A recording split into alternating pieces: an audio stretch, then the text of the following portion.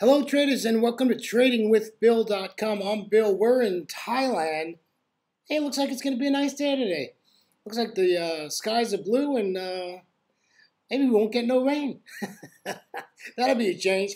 Hey, just taking a look around and look at the dollar index. Dollar index is down. It's actually at 94.25, but not below the 94 mark, which is a good thing on a Monday. So we've got a full trading week ahead. Let's take a look at what we have data-wise today as we move around here. Not much. Existing home sales out of the U.S. And, yeah, existing home sales month on month, and then for June.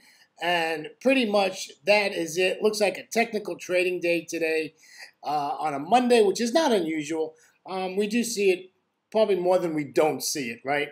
That we have on a Monday. We have technical trading days. So let's take a look at what happened in New York on Friday. I was not around. But if we take a look here, we can see on oil. Oil is at 68.24. Folks, this is just an opportunity to buy oil. Okay, oil's not going to stay here forever in the 60 area. I don't think it's going back to 60 or, I don't think it's going down that low. I think this is just an opportunity to go up. I think we've had 3 days now of green candles and it's sideways. I mean, really, it's sideways. There's no higher lows or higher highs or nothing like that. So I think oil's just going to mingle around here and then it's going to head up to the upside. Next out, we got the dollar index. As you can see, it's down. I'm seeing it 94.47 on this chart, and it looks like it's going down. It's at a support area though, so we'll surely keep an eye on that. If you take a look next to that, it's gold. Gold actually had 2 days of an up move here. So gold is on its way up, but really it's still down. It's at 115.12 on gold. Take a look at the VIX. The VIX is currently at 1286. I'm really excited that this VIX is staying above the 10 and the 11 area. We're staying in this 12 area. I think this looks like this is going to head to the upside. It looks like we're going to continue to stay in the 12, 13 area for the rest of the summer. That'd be great, right? We'd like to see that volatility. The ESs are sideways, really, really not doing nothing, just really hanging out, doing nothing. The euro had a couple of days on the 6E, the euro futures, higher high, higher low on 2 candles. However, we're coming up to some significant resistance right now, so we'll see what happens here. I would assume that that's because the dollar index took a dump, right? It was at 95.28. And now it's down to 47 on this chart. So, the dollar took a dump on Friday, and I expect it to just continue to the upside as we get into our trading day today. So that's what's happening on a Friday. Like I said, I was not around. So anyhow, let's get to it, and let's get to the charts. We're going to take a look at the euro as we do every Monday. So we'll start off with our top-down analysis here. So we can tell over here, this is our this is a daily chart, and you can see it is extremely bearish. Next to that, we have a 4-hour chart, and it's coming up to a significant area at the 1740, 1750 area. Looks like it's going to have a battle here. And when you go back to the daily chart, you can see that we're coming up on this 55 exponential moving average. Take a look down here on the Ikimoku. This is a 1-hour Ikimoku chart. This just looks bullish here to me. It's above the cloud. Our current price indicator is right underneath price. Futures line is pointed to the upside. So, this just looks like this is just going to make a move. This pink line here is the 200 exponential moving average that I added onto the chart. You can see that is pointed to the upside. So right at the moment, I would say that the euro is neutral to bullish, right? More to the bullish side as far as that goes. So let's get into some regular charts. That's not what I wanted.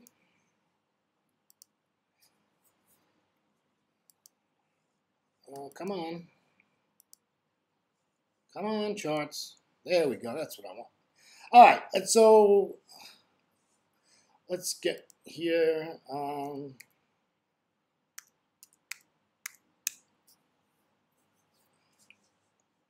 What am I doing? Anybody know what I'm doing?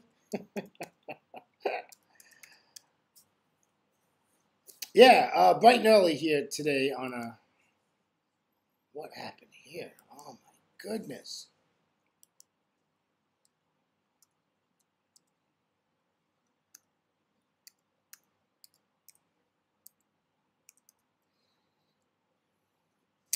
All right, so we've really burnt out on that euro. Huh? We've checked that out as much as we can.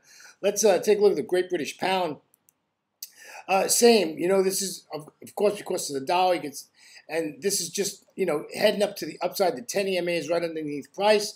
You know, we had this support area which held for a while, and then it just took off. What would I do here? I got to be honest with you, folks. I don't think I would do anything. I just leave this alone and see what it wants to do. This to me looks like it hasn't made a decision yet. And the good part of this is, we have a nice wide open space to the back. There's really no price action junk around. We got a couple of levels here, right? We can take this level and actually move it down to here. So we got a couple of levels, but other than that, there's really nothing that I would want to be doing here, right? So really, if you brought this up to this 3150 area, right? Maybe we'll get a pop there to the downside at this 3150 area.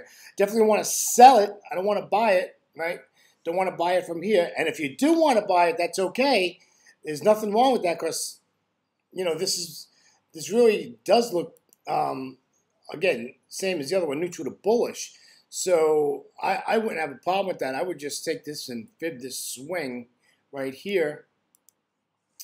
And I'd wait for this to come back down to this 618 level at this 200. So we look for the bounce off of this 200 to 3100, right? So 3110, maybe you can get in here on the pound. 3110 looks good. You could do a breakout of this resistance line. Maybe you can get a breakout and then a retest of it and then take that to the upside. Doesn't look like a bad idea either. Let's take a look at the New Zealand dollar. See what's going on with that.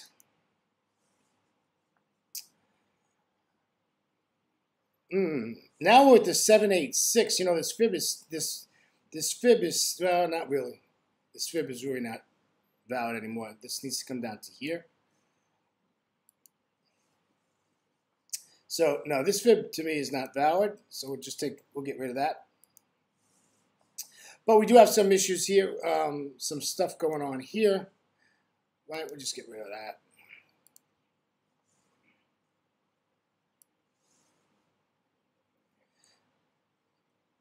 There's a nice resistance line there. We'd love to sell it from there, right? We'd love to sell it from this area here and take it to the downside. Again, this looks bullish to me, right? All these moving averages pointing to the upside. It's time to go sideways here. Now we got two dojis back to back on this New Zealand. Maybe it's going to get weak. We could sell this. Myself, I'm not buying the Kiwi. I'm not buying the Kiwi, folks. I want to sell the Kiwi, right? I want to sell this. But listen, I'm okay. Listen, if it wants to get up to the 68.50 area, 68.40 area, hey, listen, I'm okay with that. Go for it.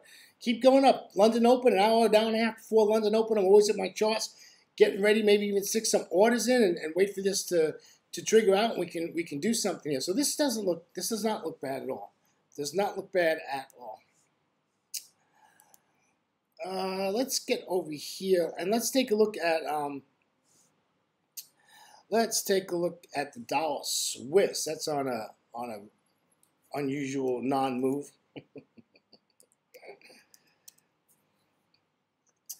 So this baby is just really taking the heat to the downside. What are you going to do with this, right? If you're sitting at your chart saying, whoa, what am I going to do with that? Yeah, just fib it. When all else fails, just fib it. So we'll fib it, maybe at the 382 you can take it back. I mean, really, it just makes total sense to wait for this to come back up to this 200 area. And we'll take this back up to, this 200 exponential moving average. That is the wrong arrow, folks. It's a Monday. It's okay. And it's early, by the way, on a Monday. It really is. It's 6:50 currently. Oh, come on. 6:50 in the morning, which would be 19:50 on a Sunday night on Wall Street. So I just want to take that down to the downside. That just looks like the logical area. You can get here at the 382. I don't think there's a problem there. Believe it or not, I think this 23 fib right here, I think probably that's where it's going to drop at. That's at 99.40. That's not a bad spot. Really, you end up in another wide open space depending on how far this goes down. I'm not into picking bottoms and tops here, right? We're going to trade this technically, and if you look at this technically, this just tells me this just wants to continue the downside. I don't see any reprieve here that this is going to turn around and come up. We put a trade plan on the chart. We see what happens. I want to sell it. I'm not going to sell it here, right? We would never think about entering this trade right here. That's what we call chasing price, and that's just going to get you in trouble, right? So we surely don't want to be doing that. So that is what's going on with the dollar Swiss. Let's take a look at the pound yen, another one of my good old friends. Yeah, look at this, huh? Woohoo! Pound yen just dumping, absolutely dumping. Nothing to do here. I mean, not that we're not going to get a trade later, but right, we don't want to be touching this, right? So that would be a significant area right there. Right, this is sideways. You would hope that this would give us a move to the upside. This is a great swing to fib, right? This just looks really great right here. We just fib that down to that low. If you want to sell this, you do this at this at the 50 fib level right here. We'll just sell that right there. Bam. Sell it right there. Don't want to do anything here, folks. There's just nothing to do here. If you want to take it to the upside, that's fine. There's no problem with taking it to the upside. But I will say that if you're going to take this to the upside, you want to make sure that you're going to take this to the upside, and this 10 EMA is absolutely above price, right? Right? We're not going to take it from the upside from here. We need to clear these two EMAs. This 55 is pretty powerful. As you can see, as you go up this chart, this 55 is held. So if you're gonna buy this, you definitely want this 55 underneath price. So that tells me that we're hours and hours away before this trade is gonna come around and give us some kind of a clue of what we're gonna do here today. So just to wrap some stuff, let's see what else. Do we have anything else? We should take a look at the Aussie. Let's take a look at the Aussie. Good old Aussie.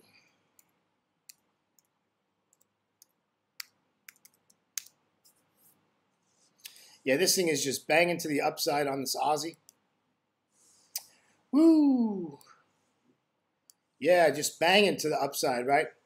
What are you going to want to do here? Well, I want to sell it. Like, that's unusual, right? I want to sell it. Yeah, well, what are you going to do? Yeah, so this is moving its way up here, but this is really bullshit. You'd hope that this resistance level hits, but I mean, look at this, boom, boom, boom. It's just like all over the place. But this is really volatile, this Aussie right now. If you looked at this spatially, really, this is just in a big range, right? You can range this. Boom. Here's another one. Boom. You can stick another horizontal line in here. Right.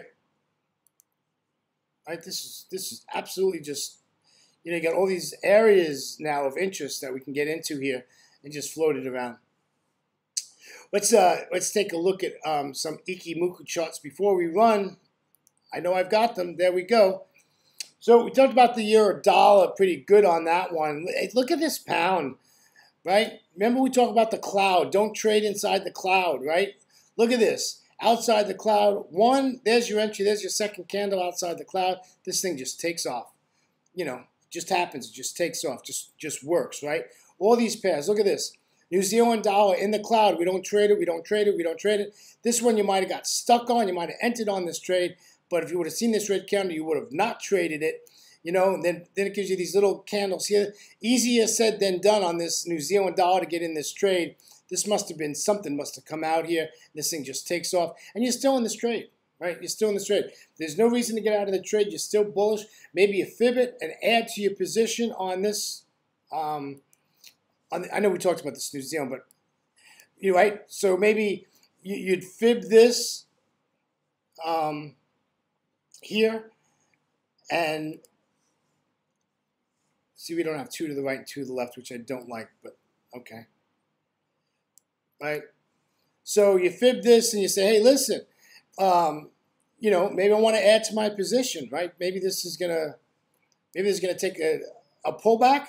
Here we are at the 786. Looks like a good level to do that, and we can take it to the upside. All righty. Maybe this 786. Add to our position. Right. Here's the support of the cloud right here. You know, you sure don't want to be in the cloud, so hopefully this position, this re-entry gives you a move that's going to work there. There we go. So this just gives us an idea what's going on with that. Just keep watching these Ichimoku clouds. You're going to be amazed, folks. You are going to be amazed how accurate they are.